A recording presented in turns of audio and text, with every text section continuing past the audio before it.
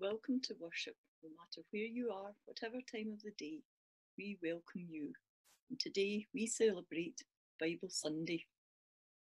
To donate to the Scottish Bible Society, you can either send a cheque made out to the Scottish Bible Society to Elaine, or if you wish, you can donate online. And the details for that will be on the final slide of the service. Our call to worship. In every generation, the people of God have been blessed to find their home and resting place in God. We gather to worship and praise the God of all people. All creation since time began have been blessed to find that the place of their birth is their Creator's hands.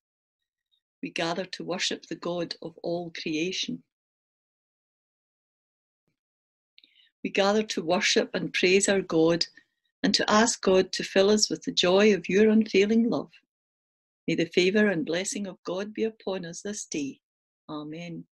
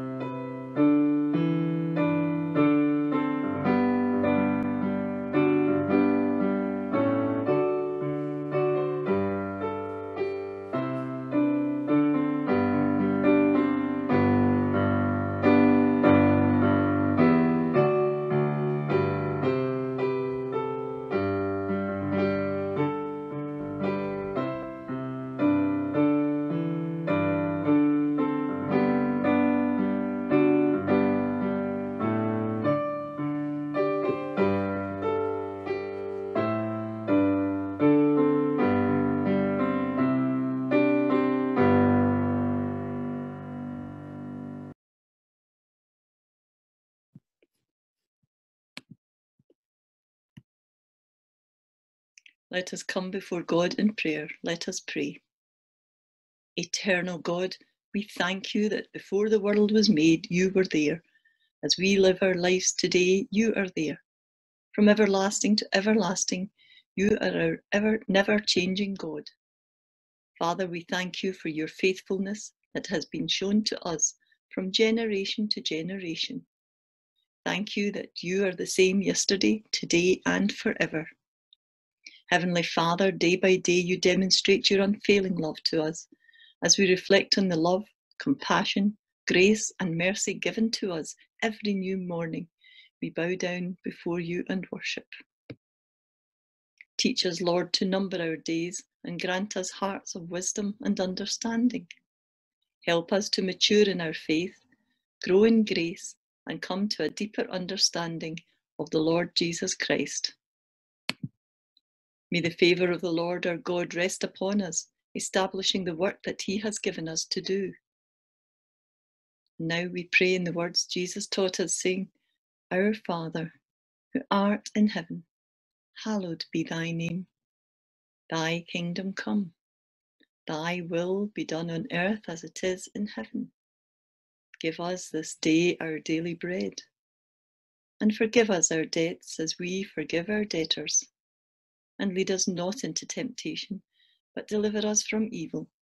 For thine is the kingdom, the power, and the glory forever.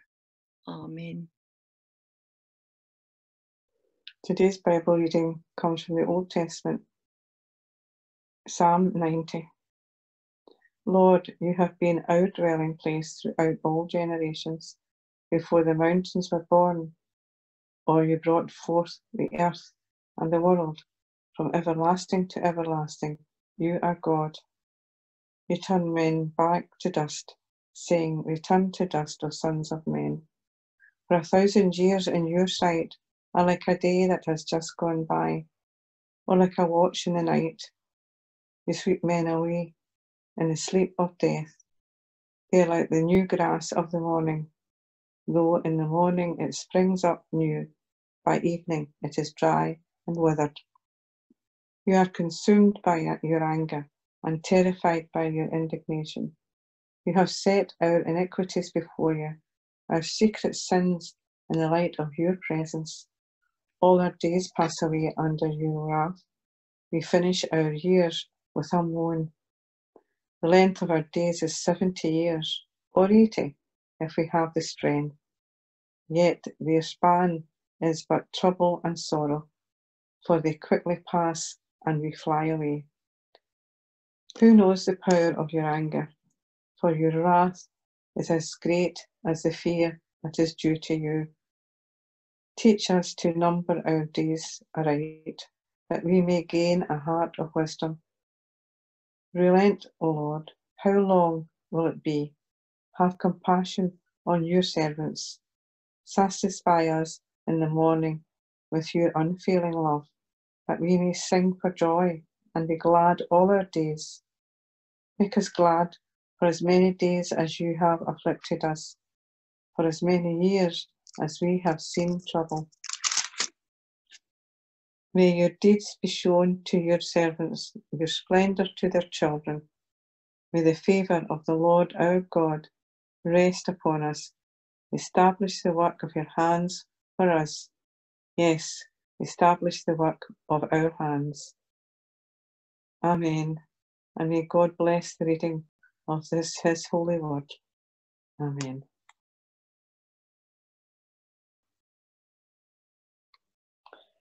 This is Bible Sunday, a day when we give thanks to God for his word. Psalm 90 talks about God always having been there, before space, stars, and dinosaurs. There has never been a time when God didn't exist. Amazing. In 2 Timothy chapter 3, verse 16, all scripture is God-breathed and is useful for teaching, rebuking, correcting, and training in righteousness. How important is God's word to you? Do you seek God's message for yourselves daily?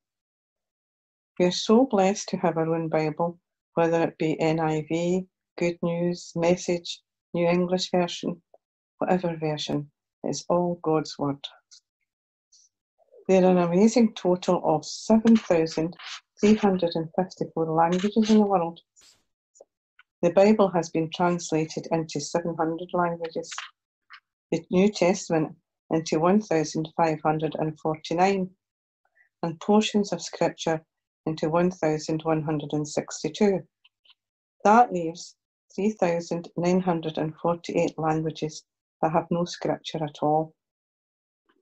The Bible societies throughout the world continue to translate God's Word, even in this difficult time of COVID-19. In Vietnam, the Bunong Christians are still waiting for the Bible in their own language. In Zambia, the New Testament is being translated into Nying'anje language. They are praying that they will be able to have 10,000 copies printed on schedule by the end of 2021. The Scottish Bible Society are busy preparing material for children online during this time of lockdown. There are so many Bible societies all over the world carrying on this great work. I really do appreciate, as I'm sure you do too, having my own Bible in a language that I can understand. How would it feel if you're trying to read something that wasn't in English?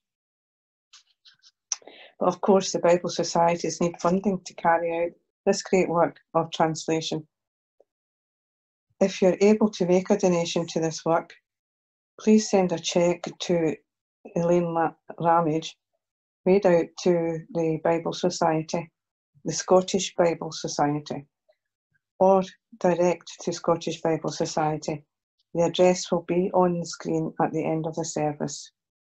It would be good to think of a lovely smile you will help to put on someone's face as they get their own Bible presented to them.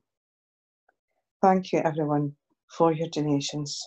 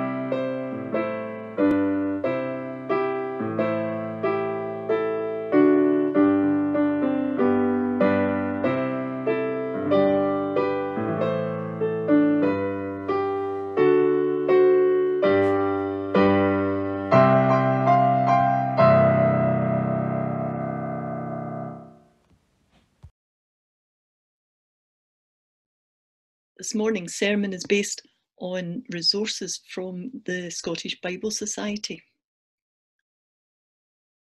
Have you noticed how in families we tend to pass on things from generation to generation?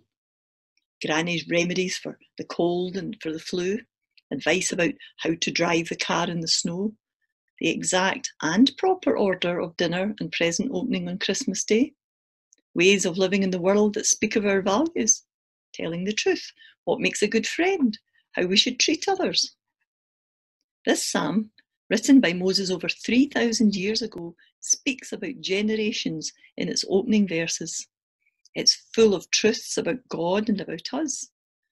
These truths have been declared and passed down from generation to generation of God's people. It asks some big questions. How are we to approach this life when our lives are so short? How are we to live in the face of the truth that we all die? How can we live with a holy and just God when our sin is laid before him? The psalmist gives us three big answers to pass on to the next generation. Firstly, making God our home. Psalm opens with a stunning declaration. Lord, you have been our dwelling place throughout all generations. This is the grounding truth, the anchor for everything else that the psalmist will say. When Moses declares that God has been our dwelling place, he is saying that God has been a place of refuge, a place of safety and shelter for his people. Generation after generation of God's people have made God their home. Each generation of God's people come to believe this truth about God and experience it for themselves. This does not happen by accident. This shared truth and experience of God must be passed on from one generation to the next. The verses that follow raise some of the big questions of life. The fact that God can be our dwelling place turns out to be the most incredible and wonderful surprise. Moses declares that God is eternal. God existed in eternity before the earth was formed. To God, 1,000 years in your sight are like a day that has just gone by. By contrast, our human life is finite. Our lives have a limit. We too are creations of God who have a beginning, given life by God, and our lives have an end, as God also brings our lives to a close in death. Death silences any pride or boasting in who we are or what we have done. In this context, the psalmist reflects on other truths about God and about us that seem to throw into question the possibility of any relationship with God. God is holy and just, and his wrath is poured out on us because of our sin. The shortness of our lives, death, and the frustration this brings are all the result of sin. The psalm speaks of God's judgment on our sin, in which God returns us to the dust from which we are made. There's no hiding place from God, no escape from his judgment. We are consumed by your anger and terrified by your indignation. You have set our iniquities before you, our secret sins in the light of your presence, he says. Before any generation of God's people can come to know the truth and experience of God as dwelling place, as refuge, they need to deal with these truths: the holiness of God, the reality of our sin, and God's right judgment on us because of that sin. How, given these truths about God and about us, can we possibly find our home in God? The answer is the compassion and unfailing love of God. In the fullness of time, God revealed his astonishing plan to draw us back to him and deal with our sin in and through his Son, Jesus Christ. Jesus is the answer to our sin and to all its consequences in our lives and in our world. Because of Jesus, God can be our dwelling place, a place of refuge, safety, and security. Through Jesus, our brief earthly lives expand into eternity. Death is overcome, and life, rather than being futile, is imbued with meaning as we are gathered into God's eternal purposes. Secondly, we need to learn to live wisely. Verses 11 and 12 show us how to approach life in light of these truths about God and about ourselves. But the key verse is verse 12. Teach us to number our days aright, that we may gain a heart of wisdom. While life is short and can lead to a sense of futility, there's something worth gaining.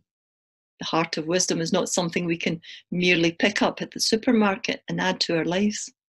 It is the result, the product of investing our days, our lives in the right way. Wisdom in the Bible is always associated with God. In Proverbs it says, "The fear of the Lord is the beginning of wisdom, and knowledge of the Holy One is understanding." To be wise is to reflect who God is, to mirror his actions. It is to live our lives in light of the revelation of God. That this wisdom comes from God is expressed in the opening words of the psalmist's prayer. Teach us.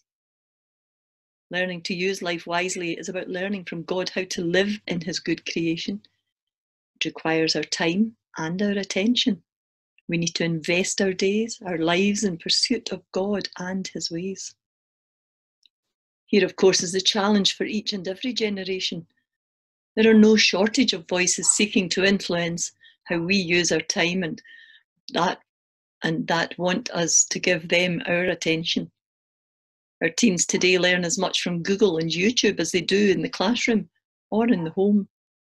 And it's not just teenagers who are in danger of seeking guidance from life from the internet. We are surrounded by information, but not much wisdom. The Bible insists that wisdom comes from God. But the good news is that God, throughout the generations of human history, has continually and consistently revealed himself. God is not hiding from us. He is not keeping wisdom hidden away. It's all there in the Bible. If there is any habit that helps with this learning of wisdom, that yields this harvest of wisdom in our hearts, then it is reading the Bible. Through the Bible, God speaks to us about all of life. It may not contain exact references to COVID-19, electric cars, Brexit, or global warming, but in every generation, God's people have found the Bible a faithful guide to knowing God, through which God shows them how to reflect who God is in their lives and respond wisely to the challenges of their generation. I wonder, are we reading the Bible for ourselves? Listening each day to God's voice? And how are we doing in passing on a Bible reading habit to the next generation? In the book of Deuteronomy, Moses, the author of Psalm 90, talks about how to get a Bible habit into the lives of each generation. It involves making what God says the heart of family life and finding ways to have conversations about what God says so that God's words gets into our hearts. These commandments that I give you today are to be on your hearts. Impress them on your children. Talk about them when you sit at home and when you walk along the road, when you lie down and when you get up. Tie them as symbols on your hands and bind them on your foreheads. Write them on the doorframes of your houses and on your gates. In a noisy world clamouring for our attention, we need to find time, space, and ways to prioritise God's words, God's voice in our lives. This, says Moses, is how to live life well, turning to God, listening to his voice, and allowing him to produce wisdom in our hearts, to allow God to form us in his image so that we might reflect who he is to the world around us. And finally, letting God fill each day. What does a life look like when God is our dwelling place and we allow God to teach us how to live? Verses 13 to 17 give us a wonderful picture. Moses has reminded us that our days pass so quickly that we have got to use each one wisely. But now he tells us that every day has the potential to be filled with God and with the satisfaction, love, joy, and gladness that come from God. He begins by talking about mornings. Moses prays to God, "Satisfy us in the morning with your unfailing love." No matter what life can throw at us, no matter our circumstances, to wake up each day and be met with the unfailing love of God brings satisfaction. The word satisfy speaks here of fullness, of plenty. It is often used of food, but throughout Scripture it means being filled, having plenty, and being satisfied with God's good gifts. Notice, this is not about theoretical knowledge. This is about experiencing in our lives an overwhelming sense of fullness and satisfaction that comes to us because we are loved unfailingly by God. Moses writes of the impact that experiencing God's unfailing love for us each morning brings. It causes us to sing for joy and be glad all our days. Moses then imagines this love of God overflowing throughout our lives, into our past, present, and future. Moses prays that in that this experience of God's love and the gladness it brings may flow like a massive tidal wave that wipes away the days and years in which we experience affliction or trouble. And finally, he speaks of seeing God revealed in our lives and having a sense of purpose in our lives. The word Moses uses to discuss both these things is work. First, God's work. Moses prays, "May your deeds or your work be shown to your servants, your splendour to their children." The request here is that God's work in history, his presence and activity amongst us might be revealed. And not just to us, but to the next generation. Here is what feeds faith the most, experiencing the presence and the power of God in our everyday lives. Here too is the key to passing on faith to the next generation. We don't just tell our children stories about God. They are to live the story of faith with us. Through our shared experience of God together, our children come to know God for themselves and put their faith in Him. Secondly, our work. Moses twice prays that our work might be established and last. Our lives may be short, but they can have a lasting impact on the world we leave behind. We need God's presence and help in this, which is why Moses prays, "May the favour of the Lord our God rest upon us." The word favour can mean beauty, delightfulness, pleasantness. The delightfulness and beauty of the Lord's presence in our lives is the context in which we do our work. Work that, because God is present with us and within us in all His wonder and power, will have a lasting impact. It's a stunning vision of life, a constant sense of God's unfailing love, experiencing gladness and joy this brings. Seeing God in our lives and in our world, and watching God reveal Himself to a new generation and calling them to faith, giving our lives and our work over to God, and through His presence, seeing Him weave our activity into something that makes an impact for eternity. This powerful prayer of Moses is about life. These are not theories to be understood. This is an experience of life to be lived. The challenge and the opportunity is to allow God to fill each day of our lives with His wonderful, life-giving presence. What truths about God and about life are we passing on to the next generation? Ultimately, this psalm reminds us that the most valuable thing we have to leave with our children is not our material wealth, memories, or even our good advice, but the shared experience of God's activity in our lives. Faith in Christ is their great inheritance, which we have a responsibility to pass on as together we focus on making God our home, learning to live wisely, and letting God fill each day. In the name of the Father, the Son, and the Holy Spirit, the one true God, now and evermore. Amen. At this point, we remember our offerings, and if possible, please continue to give these in either by sending a cheque to Elaine, by setting up a standing order, or donating on the Church of Scotland website. So let us pray. Generous God, we thank you for all that you have given us. Please accept our offerings and use them for the work of your church. Use us to spread the message of your love from generation to generation. Amen.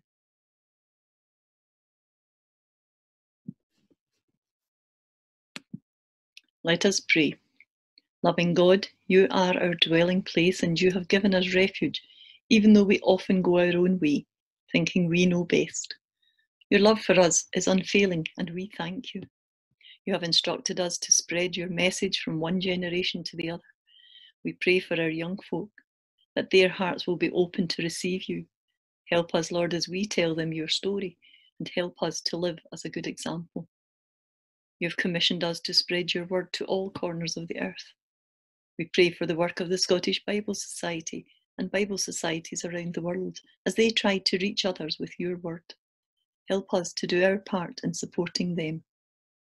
We bring our prayers for a troubled world, fractured by war, poverty, terrorism, drugs, alcohol, racism, and many more ills. Come, Holy Spirit, come and bring peace and healing. We bring our prayers for our world suffering through COVID-19.